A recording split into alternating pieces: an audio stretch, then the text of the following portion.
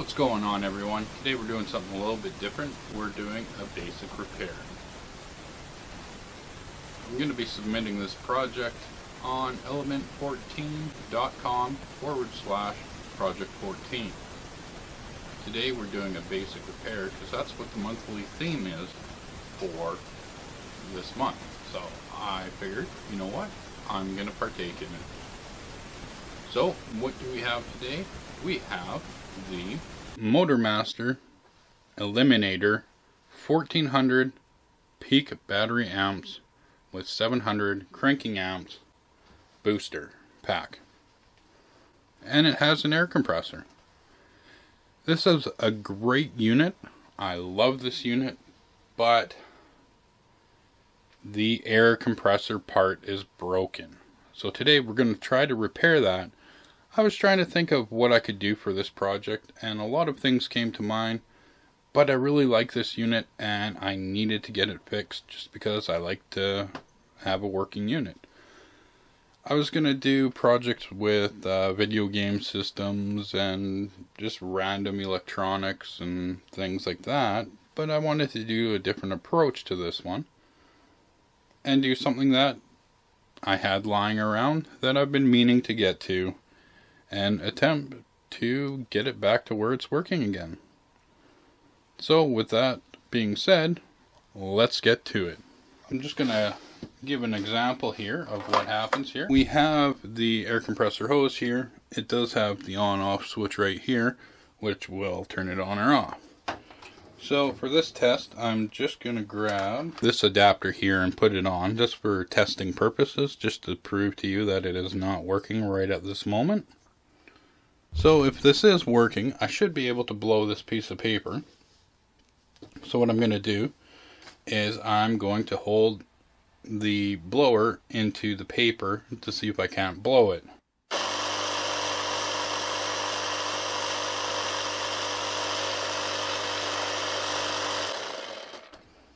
Absolutely nothing there. Let's get it taken apart and see if we can't figure out what's going on, why I'm getting no air. So it looks like a bunch of Phillips screws.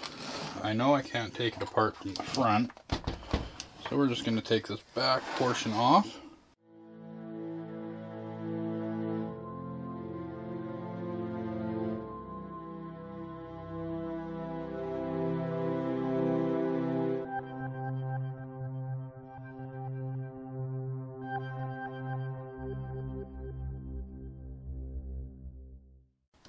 Basically all I'm doing is I'm removing all the screws from just the one from the compressor part. I thought I'd probably have to take more of the casing off, but it looks like they have it separated pretty good here, so I shouldn't have to.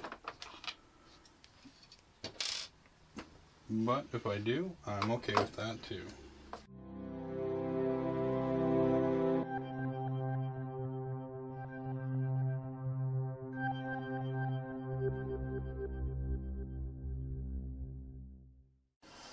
It does look like I'm going to have to remove the back cover as well, so I'm going to go ahead and do that now that I have access here.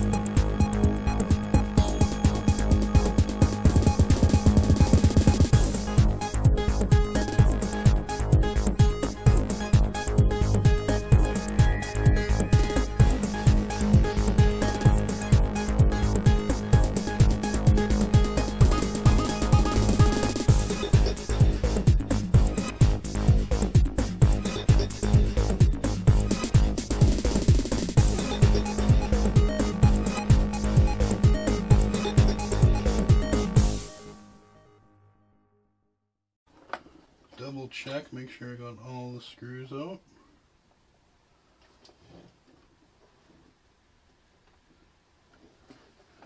And I think we're good. I'm just going to take a flathead screwdriver here. I'm just going to go around and just try separating little bits and pieces here and there. What I'll do for now is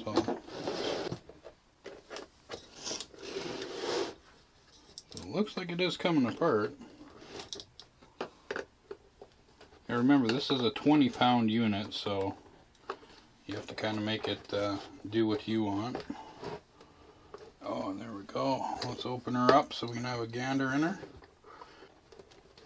The main thing is I didn't have enough slack to pull the air compressor off the back there, so I needed to find out how much room I actually had on the inside here to be able to pull those wires without damaging them. And from the looks of it, well, I could probably pop this guy right out. And we'll leave that there.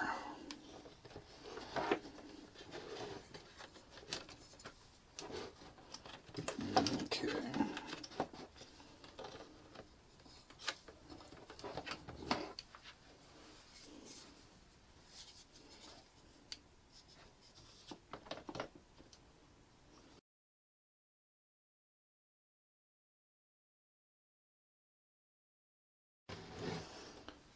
So there we go. There's inside the unit itself. This one has a massive battery in it compared to what my previous one had in it.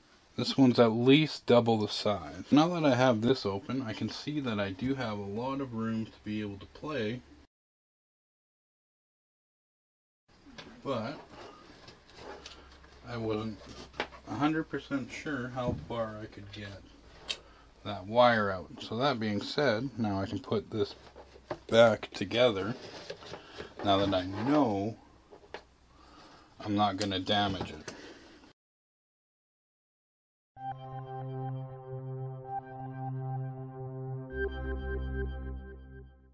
Okay, so there's a lot less here than I thought there would be. I thought there'd be a lot more, but there isn't.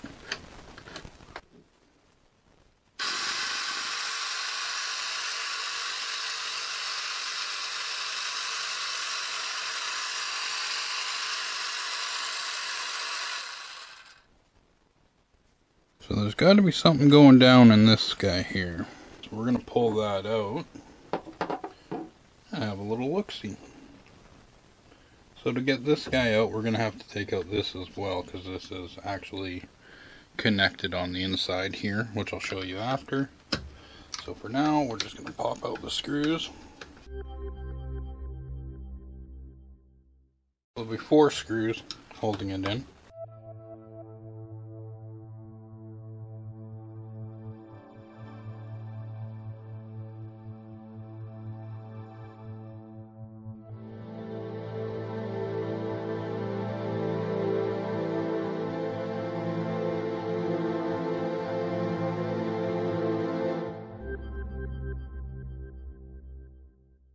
I'm just going to pop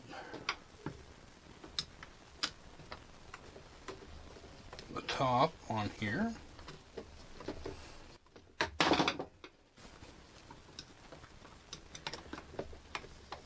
have a feeling there's a rubber gasket or something random inside here.